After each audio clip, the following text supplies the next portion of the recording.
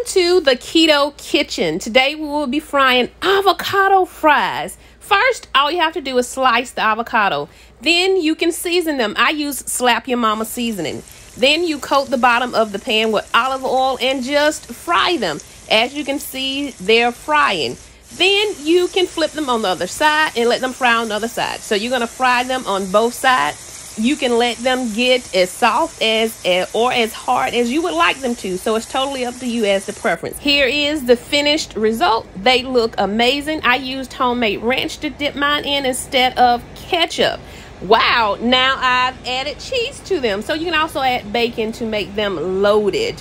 They taste absolutely amazing.